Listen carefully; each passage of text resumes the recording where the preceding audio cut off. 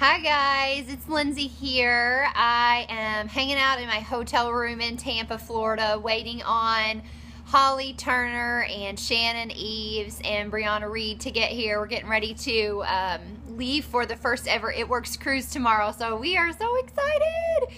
But I wanted to share something with you all. Okay, think about this. There are 8 different promotion levels with the company.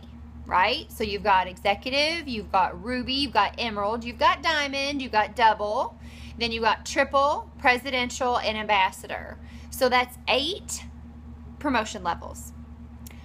Let's say it took you a year to reach every level. Do you think that you have 8 years that you can invest to build up to making $500,000 a year? You know, I just want to paint that perspective because I think so often people come into this business.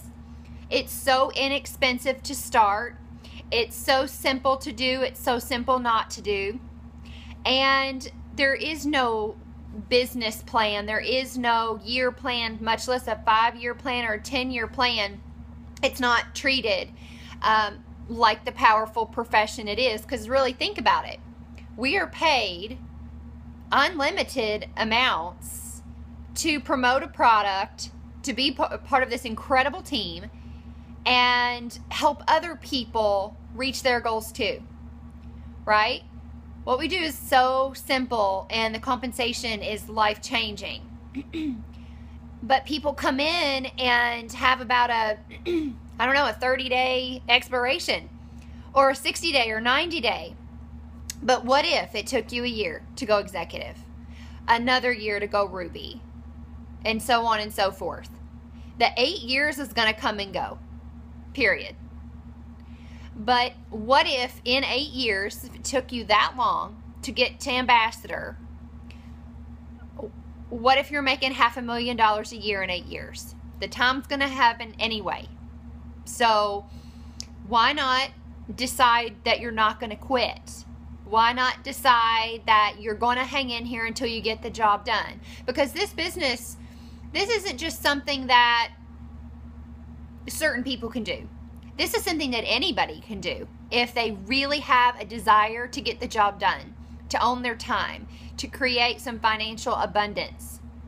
It's for anybody that's willing to stick in there and not get so caught up in the short term that it completely obliterates your long-term vision.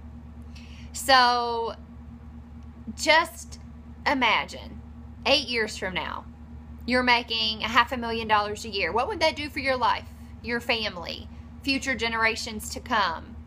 It would change everything.